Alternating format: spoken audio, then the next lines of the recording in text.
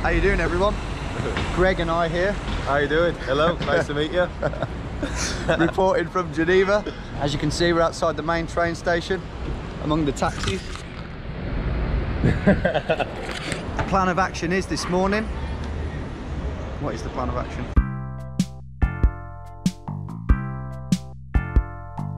How's it going, everyone?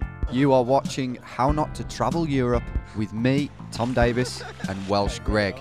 Unofficial stepbrother, best pal, and long-time partner in crime when it comes to mischievous adventures.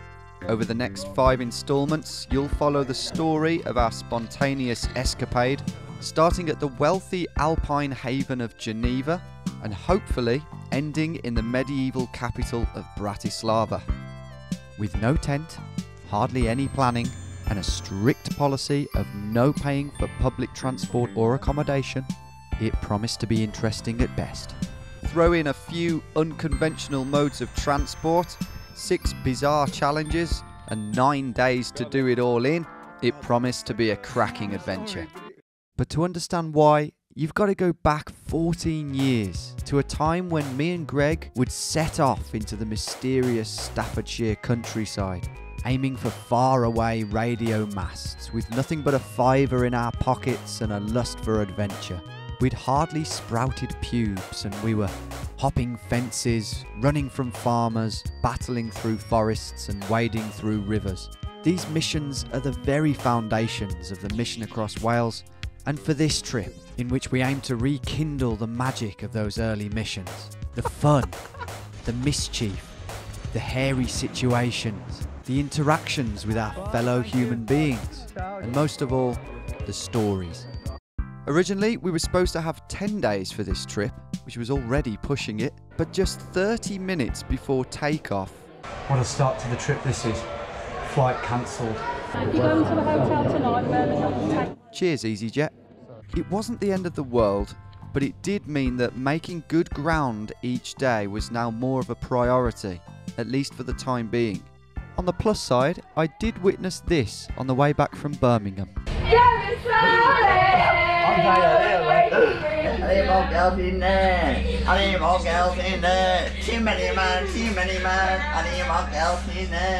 But it only served to hasten my desire to leave the country. The next day though, I was back on the road, to Heathrow, annoyingly, but before long I was in Switzerland and ready to join forces with Greg. Smell the adventure already. Now, we had a rough idea of where we wanted to get to on our first day, but the uncertainty lay with how we were going to get there. Our plan was to jump on the next train to the wealthy lakeside city of Lausanne, which in itself had its dangers, and then we would try our luck hitching a ride on a speedboat to Montreux. I know what you're thinking. Who the fuck would do that for us? We weren't sure, but we were hoping that with a bit of luck, charm and persistence, we could somehow wangle it. The mad thing is, I'd actually managed to arrange a ride on a luxury boat from Lausanne to Montreux through one of my subscribers, Michael, but that was for the day before. Thanks again, EasyJet. But you know what? Maybe it was better this way. And if not, we'd have to try our luck hitchhiking on the roads. Either way, we had to make it beyond Martigny today, and in an ideal world, the town of Sion. Right now though, we were kind of cacking ourselves about this train. That very same morning, a spanner was inserted gently into our works by our lovely Genevan hosts, who warned that the Swiss ticket inspectors were pretty damn hot, meaning there was a good chance of getting fined or at the very least booted off. We would need to think outside the box if we were to avoid such a calamitous start to the trip. We discovered that the next but one train to Lausanne actually went straight through without stopping, which gave us what we thought at the time to be an idea. I think what we're anticipating is a fat controller, sort of bald ticket man, come over to us, ask us for our ticket to Lausanne, and we go, no, we're going to Nyon. And he'll explain this train doesn't stop at Nyon. We'll say, you know, when can we get the next ticket back to Nyon from Lausanne? We'll play very sad. And hopefully he'll just kick us off at Lausanne, no fine. That's what we're hoping. But depends what kind of character he is, I guess, so we'll see. We ambled our way over to the worryingly lavish-looking train, like the clueless tourists we were. Two guys there in the middle carriage. And they're coming off the train. Does this all do? For a while we thought it would be fun to try and avoid the inspectors by actively seeking them out, and then using the double-decker layout of the train to bypass them. But they'd thought of their own solution for that. Having two people. There's a woman now coming this way. Shit, okay, let's go. So, in the end, we admitted defeat, took our seats and prepared ourselves for the inevitable. Maybe if we waffled loudly about our fictional day out in neon, we could add to our innocent facade. Chris, because he's going to drive us up the Nick in front. He is. We're really putting him out, to be honest. Then came the moment of truth. At this speed, mate, I think we're there in about 5 minutes. Yeah, I heard it was 20 minutes, but I'm on 5 minutes. Alright, at least, 20 minutes would be too long in a sense, because you never actually end up getting there. I can't wait to see the seafront of Neon. I'm really looking forward to that. It's not on the sea. They're not even on the sea. He's asking people for tickets in there, mate. He's actually checking people's tickets. In there, look. This is it, I think. Do you reckon, Greg? I think this is it. Lausanne. You had one job to do, and you failed miserably. Right, let's get a ride on a speedboat then. Bonjour. Pumped from our train ride, we decided to clamber our way down from the station externally. The view from the road confirming that it was completely pointless. But we were in the mood for a mission, and straight away a gap in the buildings got us thinking. We knew the marina was directly south from the train station, and we were keen to get there quick to maximise our chances of a lift. Now, a lot of these roads weren't going south, they were going east to west, and we didn't have a map. So, Straight line missioning in Geneva. Lausanne. Oh yeah. Oh god. Like someone saying that. Let's do it. Fuck it.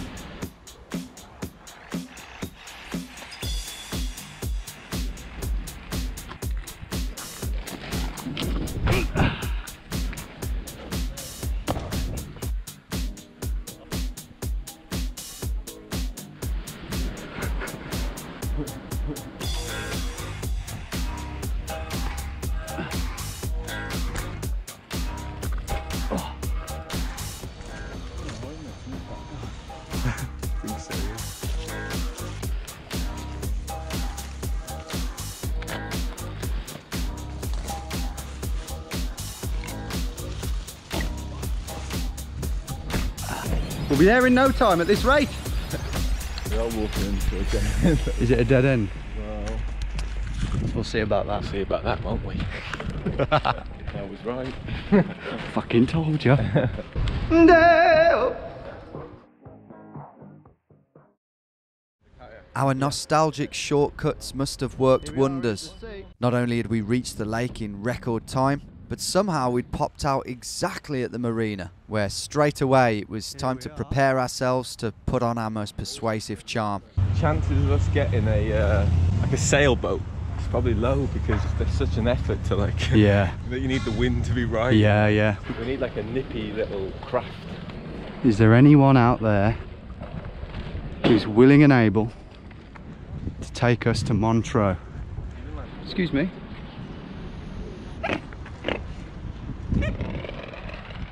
The marina was big but quiet and mostly inaccessible, so we spoke to the first bloke we saw. You might be willing to take us in your boat. Teaching. It's not a private thing. Okay. But this booming voiced skipper could only offer us pricey boat driving lessons. Okay, thanks. Cheers. Merci. The only other active boat we saw was another returning driving instructor. Bonjour. Is it? After the call, yeah. Our only remaining option, other than to wait around, was to speak to the guys in the boat club/shop. Maybe there was some cool wakeboarder guy there who had some free time, or maybe knew someone who did. Or maybe there was just a normal bloke with poor English and no idea what we were trying to achieve. Private, yes, that's okay. But he did give us this. Okay, he's given us this. I have no idea how fruitful that will be, but Isn't legible in the slightest, but is that a G or a 9? G or 9, the number didn't work, and things were looking pretty desperate in this buzzless boatyard. But then, a ray of hope. Is it? Yeah, mate. It's just about open. One of the private jetties had been left open. don't shut it. No. Otherwise, we're swimming out. Okay, we're not supposed to be in here. Luckily, it was left open by some clumsy old rich fool. Just got to hope that there's someone about. Okay, we're going to ask this guy, I think. Shall I? Should we come back down? He doesn't look like he knows what YouTube is, right? No. Neither does he don't look fast enough for our purposes. But the jetty was a dead end. Our hopes rested on one portly, middle-aged man. Okay, the only guy on this whole jetty is this guy here, and we don't think he speaks good English, but let's have a look. Bonjour, monsieur. Monsieur? Bonjour, tu parles anglais? It's no problem if not, but if you had a free hour or however long it takes, then... okay, but I don't... perhaps someone is going to Montreux yeah. there, but I don't know. No, that's okay. No? Is there another You port? can take the boat, there's a big boat. Yeah. The rules for the show is we're not allowed to use public transport and stuff. Okay. Yeah, so Yeah. it's all like... yeah. It's all improvised. It's improvised Yes. transport. Is there another port over there? Another harbour, I mean? Yes, every village has his port. It's Yeah. 2 to 3 kilometers. Merci. Merci. We go and check. Thanks for your time. Okay, thanks. Ciao. Au revoir. Bye. Au revoir. Bloody nice guy, isn't he? Bloody nice guy. The gate open, the old twit. So, what's the update, Thomas? Well, we're moving in the right direction. Nothing else. I guess we're heading to the next harbour. Try our luck there, but these harbours don't really seem too fruitful. Plus, it's what is it, Wednesday? Yeah, no one's really knocking about. So it's dead. You can always hitchhike. So, you know, we're moving in the right direction. But the truth was, we really wanted to get a ride on a boat. No one in. Despite the lack of success thus far, our spirits were high. I mean, the weather was incredible, and we couldn't have been in a nicer place. That is beautiful, boys, that is! All we needed to make this day unforgettable was to be whizzed towards the misty horizon of this endless flat lake by some rich Swiss hunk called Marco. That was incredibly refreshing. Then, whilst jokingly hailing over a passing speedboat, Hey! Hey!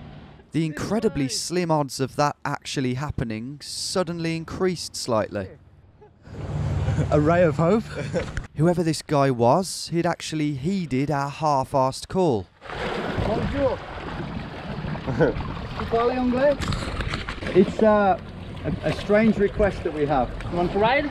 Yeah, so Basically, we're trying to get across Europe in as many different modes of transport as possible. Okay. We wondered if you could take us a little way down the lake. Right now, because it's like for wakeboard. Okay, we can't tempt you. Like for me, No. okay, but for the company, I cannot. that's what I was going to say. If it was yeah. maybe if you were in your free time, you could do it, but you have to wait there. Yeah. No, that's fair enough, mate. Thanks Totally anyway, understand. man. Thanks a lot for your Merci. time. Au revoir. In reality, he was just trying to make a living. He was the ideal candidate though, if he had free time and it was his boat. Like He was ideal. Just too occupied, sadly. On we go down the coast. Further on, whilst exploring some of the more hidden private harbours, something even more improbable happened. Greg and I were just fantasising about how cool it would be to own a house here on the lake when this guy walks past. Hello, Tom. It's Michael. It was the very guy who had arranged the speedboat for me the previous day, just walking his dog with his girlfriend. Bizarre. Take it easy. Thank you, yeah. But time was kind of slipping away from us now. and our hopes hinged on this last cluster of masts. This might be our last This is the last hope. hope down here. Hope. No, it's not forlorn. There's a chance. I'm gonna get it. We're gonna do it. It was the marina that the bare-chested man of Lausanne had spoken of, and there were plenty of boats, including this speedy-looking vessel. That'll be perfect. But again, the place was absolutely dead, and eerily silent too, until this gaggle of noisy students marched their way past, presumably on their lunch break, and that gave us another shit idea. So it's a bit wacky, it's a bit out there, but we've got our eyes on this boat. We're not going to steal it, but all the wakeboards, the water skis inside there, we just think that the kind of guys who own that boat, who we think are having their lunch in this restaurant, we're hoping that they're the kind of people who'd be like, yeah, jump in, man, we'll take you to Montreux. Might be totally off the mark there, but we're going to wait it out for a few minutes, just in case. We gave the phantom boat owners 15 minutes to polish off their lobsters, or else we'd have no choice but to put this improvised sign to use. It's a nice pen. It's very smooth, yeah. Okay. Right, we've given up on this. The boat's still firmly there. Everything's still on display, but presumably they're still having their din-dins. But we've got our sign. We're going to try our luck hitchhiking. Ah, there's the main road up there. Yeah. It's right there. What are the odds of seeing that shambles of a club out here? Good God. I don't think this is too bad. No, it's not a petrol station. Ah, okay. If we go just before it, they can pull in, yeah? Yeah! We'd chanced upon a nice shady spot by the petrol station. It was now a question of how generous are the wealthy citizens of Lake Geneva. Oh, look at this thing. We got In the back, mate. 0 chance of that. Oh, he's pulling over, mate. This bloke. Yeah. I think so. Pretty damn generous, it turns out. Sweet. Bonjour. Vous parlez français? Anglais or anything? Little Montreux? Yeah, that's fine. That's somewhere, thanks. Just Vevey. Vevey was roughly 2/3 of the way to Montreux, which after a 5-minute wait was good enough for us. But who was the generous gentleman who'd be taking us there? We think his name was Jerome, and thanks to his luscious blonde locks, we were now right on schedule. That is wonderful. C'est magnifique. Gerald was a man of few words, but then why do you need to speak when you've got views like this? Wow. Only route for go to Montreux. Yeah, this is perfect. Oh, perfect. Merci beaucoup. monsieur. Nice to meet you. Jerry had actually dropped us off right by Vevey Marina, where the temptation to search for a boat returned. But the temptation to do this was stronger.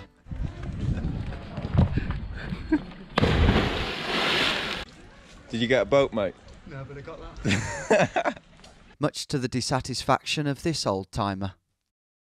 But it mattered not, because before my trunks even had chance to dry, they were set to be dampening the seat of our next chauffeur. Bonjour. Natalie. A zesty, free-spirited, independent young woman with just enough room in her car to take us boys to Montreux. She was actually returning from a dance festival where she'd danced the can-can in this frilly, multicoloured dress. But there was so much more in Natalie's locker than dancing the can-can, and just minutes later she was picking apart the very laws that govern our existence. And I don't take drugs, but anyway, I'm trying to make The spiritual world. yeah, exactly. Spiritual world. The mysticism that we say mystic, Yeah. and the physics and the science that is behind that. I'm trying to make the link between both worlds. Wow. Maybe it's beyond science. Then, as we entered the historic streets of Montreux, she pulled this out the bag. Okay, guys, if we can, I'm gonna try to offer you a ride. Okay? A ride on what? That's a nice start, right? We started today. Yeah. Very good start to the trip. Very. Very good start to the trip. Turns out that as well as being a free thinker, Natalie was an accountant, And one of her clients just so happened to be Water Sports Montreux, Bonjour. where we met our bronze hunk, Geordie. Hey, Tom. Jordi. Nice to meet you. So you reached your destination? We did. Thanks to Natalia here. Oh, great. Yeah. The deal was that in return for a simple mention on YouTube, we would get to go wake surfing for free. After spending all day asking people for a ride on their boat, we'd somehow ended up on one without even trying. Better still, we were about to do water sports. And in this setting too. It was just surreal. In fact, I think I got a bit too excited.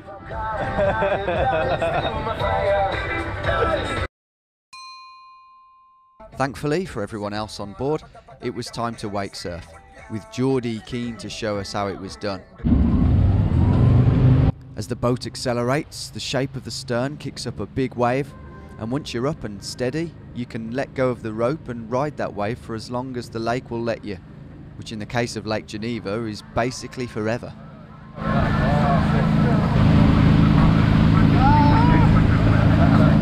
Almost. Now it was our turn. Always wear a life jacket, people. Now Greg had done a bit of wakeboarding before, so out of the two of us he had the best chances of not embarrassing himself. Oh. But after his first 2 attempts, Go on, Greg. Oh. those chances were getting slimmer. But then, Yeah, he's done it. Greg was up and running. He'd nailed the standing up bit.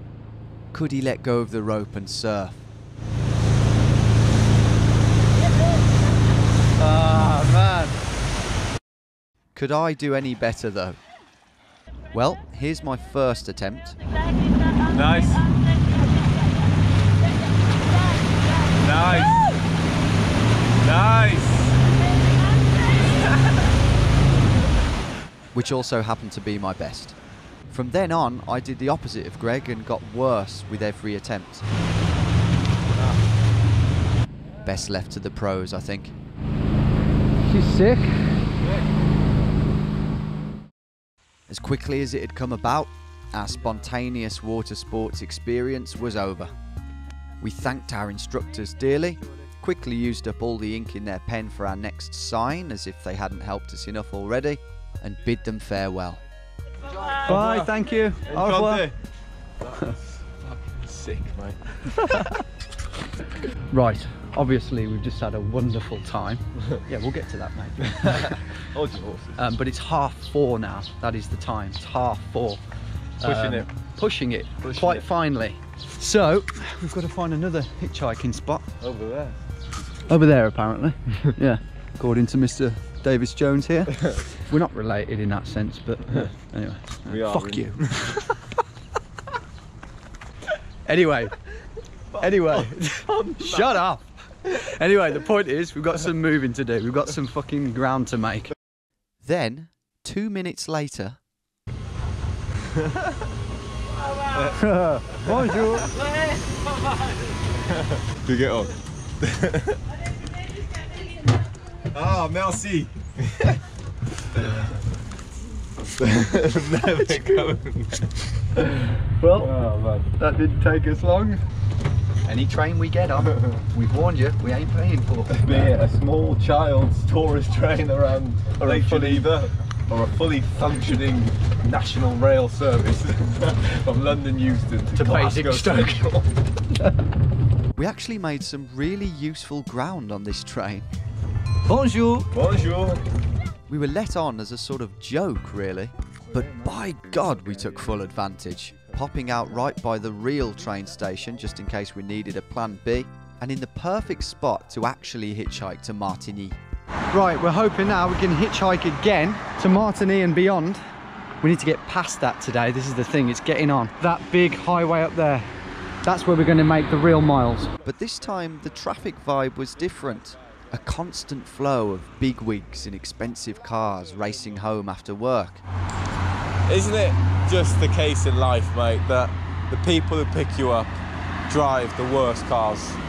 Because they just sound like, you know, Range Rovers and sports cars. You don't stand a chance. They don't want to get their big cars dirty, do they? Nah. It's too stinky Pete's. And then our odds of getting picked up took a further blow. Right, slight turn of event. It's starting to rain, so... 2 Stinky Pete's was one thing. 2 wet Stinky Pete's was another.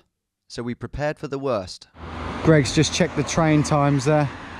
Just in case we have no luck with this, we can hop on another train. But 5 minutes later... Yeah, man. A man in a sparkling black Beamer came to our rescue. Martigny. Villeneuve. Where? Where? Après Villeneuve. Ouais, c'est ça. That's fine. Okay. Merci. Merci. The trend-bucking man in question was JL, originally of Kosovo. We're leaving the lake now. He couldn't take us to Martigny, but he did one better. He took us to a crucial junction beyond Villeneuve where we could finally get onto the motorway and potentially much further. Despite speaking no English, he took a keen liking to my Mission Across Wales series, watching the entire 2-minute intro whilst driving. Yeah, that's not dangerous at all. He even gave us a really useful parting gift. Really? Merci bien. Oh, merci. You're a great guy, man. Great man. Merci. See ya. Just gave us an umbrella, like, what a sound. The umbrella matched Greg's top perfectly, and we joked that that was the sole reason he'd given it to us. You just had to have it. You just had to. I love fashion. I love it. Oh. It was only when I looked back at the footage that I discovered that he actually did. The man had a deep burning passion for fashion. Well, we've edged our way a bit further down the valley, or up the valley rather. I'd say we're about 5-6 miles from Martigny. We've had fun and we're making ground. So these women are laughing at us. What are you laughing at? That's what counts. Oh, is this guy pulling over?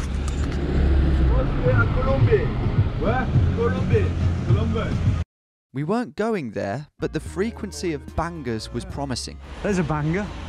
Fucking hell, Doris. Plus, Greg and I were now radiating spirit and warmth, brightening these local Swiss people's days with our daftness. Going that way, aren't you? Even the gendarme couldn't resist it.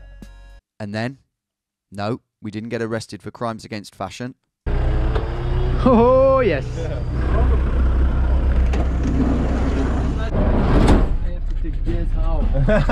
And Paulo. Tom, and that's Greg. Greg. Yes. Nice to meet you. Nice to meet you, man. Paulo, originally from Portugal, was a generous, modest, funny and downright cool bloke with an easygoing attitude and a lust for life. The kind of guy whose presence instantly makes you feel at ease, like you've known each other for years. Greg, we met some cool people today. You're the coolest though. We exchanged stories and we told him about how our first day had gone so far. Wakeboarding like a speedboat, and she said, do you want to come on the boat with me for free? We went wake surfing. Have you heard of I'm not the coolest one. No, you still are though somehow. But, Paulo then told us that a good friend of his lived in a massive student house in Sierre, just beyond Sion, with a bunch of hippie students. Depending on whether he was at home, we could probably crash there the night, which, with the weather forecast we'd seen all day, was quite an alluring thought, even if hippies can be a bit mental. that'd be cool. As an option, sure. We can see if what he says. Yeah. In the end though, he was out of town. Our sleeping spot was once again in the lap of the gods. Maybe it was better that way. You've been a great addition to our adventure. It's really helpful. Yeah. Thanks, man.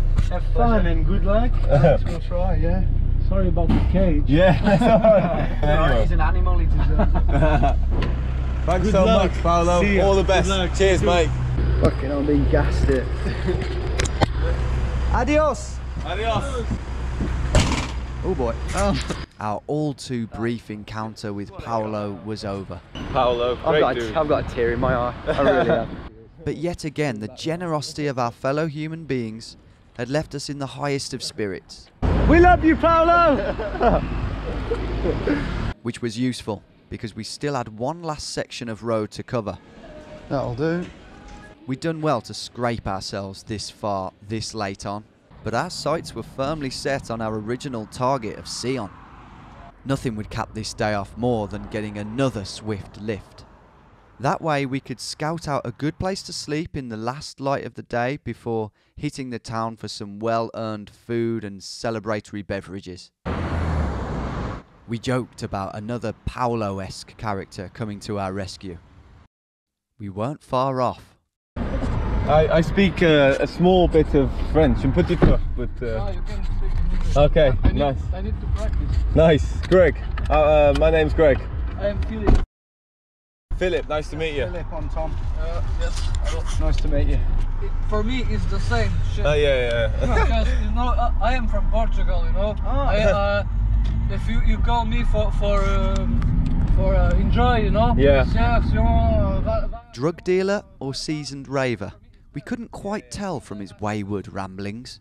All we knew is that he was also from Portugal, but that he didn't know Paolo, that he made the football kits for FC Sion, and that his love for swearing in the English language was greater than his love for life itself. But as erratic and excitable as he was, Philippe was about to surge his way up our little leaderboard of lifts. Oh, is that it up there? That's the fucking thing you see. Yeah. Okay. Not only had Philippe taken us beyond Sion to his current hometown of Sierre, but he was now taking us by foot to a chateau, a castle, up on a hill. Exactly the kind of place that we'd been hoping to stumble across ourselves. Hopefully, its historical nooks and crannies could provide us with the perfect shelter for the night. There might even be a clumsily unlocked door or a room we could sneak into. Or it could be totally inaccessible and guarded by security. We didn't really know at this point, but we were itching to get up there and find out. This is fucking sick. We climbed our way up through the grapevines, the view of the town expanding with each step we took, the steps themselves becoming increasingly impressive and princely. And it was here on these princely steps that we shared a lovely moment with Philippe. This is like reminds me of Lara Croft, Tomb Raider. Ah yes, that's the Tomb Raider 2. Number 2, yeah. Number 2, the house, the mansion. Yeah, With the guy, you know, the guy runs, and then you locked him in the fridge, you know? Yeah. And the guy, you have the ends out of the fridge, and the fridge is closed, man. It's fucking psychedelic, man. I'm done. Some things are just universal. Philippe quickly pointed out to us where all the best bars were in town before leaving us to explore the grounds of the chateau. Thanks for everything, man. All the best, It's man. been a pleasure to meet you. Yes, I will see your channel. Yes. Subscribe, yes? Yes, you subscribe. Yeah, just subscribe, yeah. I easy, will go watch your insane thing. Have fun, huh? Thanks, man. Thanks a lot, mate. All the best. Can I just say, we've just met the 2 nicest guys that ever graced the land of Portugal. What are the odds of that? One after another. The main chateau building looked pretty inhabited, and the only hidden doors and passageways we could find were securely locked. Mate, we can sleep down here. Fuck that, mate. So we started looking a bit further into the castle grounds, where we found this. Oh yeah. Look at that, mate. Could definitely sleep in there, mate. That's it. Oh, there's a fire there? Well, that's just ridiculous. And there's a water tap as well for us to drink water. And as many grapes as you could possibly eat. Right, heading down for beers and pizza now. But we'll be back up at about 11 PM. Pissed as far. Just look at that view. Oh, it's just for a start. ridiculous. Sleeping However, here that storm approaching from the... doesn't look great. And when you look up here at those sirens, I think they're avalanche sirens, that look very conductive to lightning. That does worry you. But what a place to sleep. In town, we soaked up some Atmos, Fucking pumping. engulfed a massive pizza, Cheers, mate. Cheers, mate. and sunk lots of beers. Predictably, though, it would prove to be one too many. We're heading up to the spot, our sleeping spot. Now, the journey back up to the castle is a tad hazy, but from these audio clips, it's pretty clear that instead of making our way to the tower, we ended up in some places that we probably weren't meant to be. Private dwellings in what seemed to be deep in the castle's grounds. Mate, where the fuck are we now? Definitely someone living there. Oh shit, yeah. Let's go, mate, it's mission up here. Then we stumbled across this. Look at this place. Look at what we found.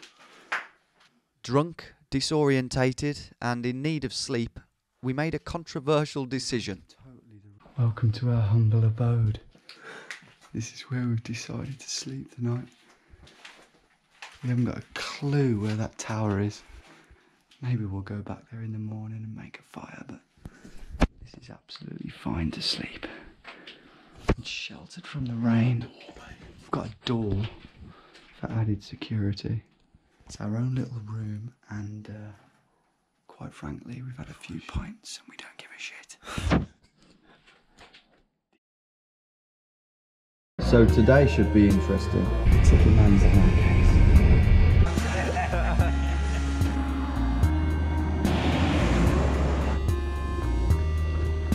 Fucking lunatic! Oh!